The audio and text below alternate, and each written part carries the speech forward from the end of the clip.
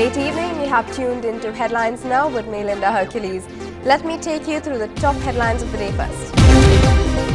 The group of ministers on telecom headed by P. Chidambaram meet to decide on spectrum pricing for the upcoming 2G auction. After Pranab Mukherjee and now Hamid Ansari, the divide between the Trinamool and the UPA continue on the name of the Vice President. AIADMK Chief Jayalalitha calls for a meeting of her party's MPs and MLAs ahead of the presidential polls without mentioning purpose. A diesel price hike on the cards, the government will be looking for political consensus to push the hike through after the presidential polls. Vishwa Bharati issues an unconditional apology to the Class 5 student who was forced to drink urine by a hostel warden. The government scales down the diplomatic ties with Denmark after the refusal to challenge the turning down of the extradition request of Purulia arms robber Kim Devi. Teacher eligibility test in Chennai gets through with minor glitches, see 70% women turn out. Legendary wrestler and actor Tara Singh dies this morning, tributes pour in.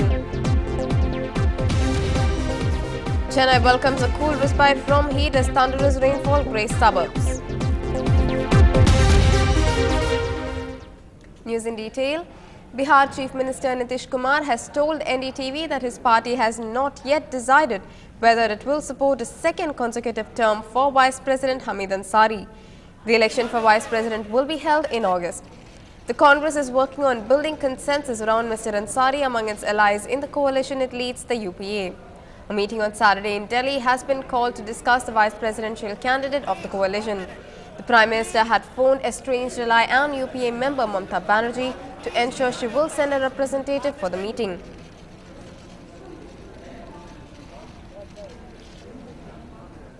As far as the vice presidentship is concerned, the UPA has to decide whom they want to put up for the post. We have told the Prime Minister that we would like to have a person who is not belonging to the Congress party to be the Vice President, who will have stature and who has a distinguished background. Now it is up to them to decide. We will then respond after that.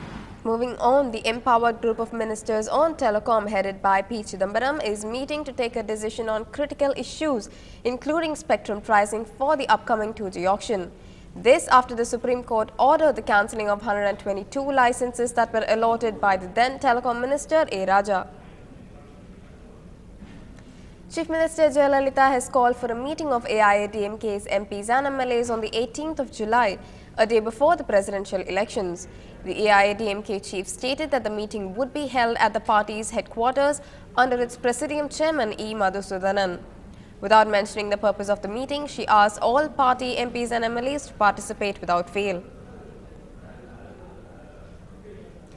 India is likely to raise diesel prices after the presidential polls on the 19th of July, as the government attempts to cut the amount of money it pays out to keep prices lower. Oil Ministry sources say that the government heavily subsidizes diesel prices as the fuel powers much of the economy, especially in farming and transportation.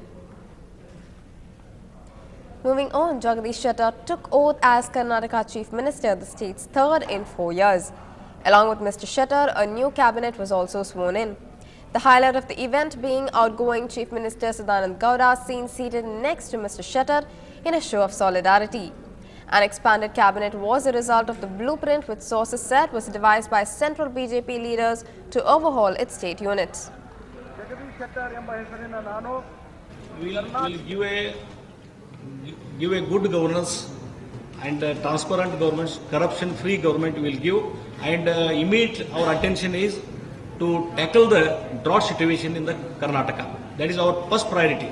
Wherever the problem of the drinking water is there, immediately we will attend. Already our government machinery is working regarding that, and we are going to proceed immediately in the war foot. On a parallel note, Shettar rubbished a private complaint filed against him in the Lokayukta court, alleging irregularities in land notification by him 6 years ago.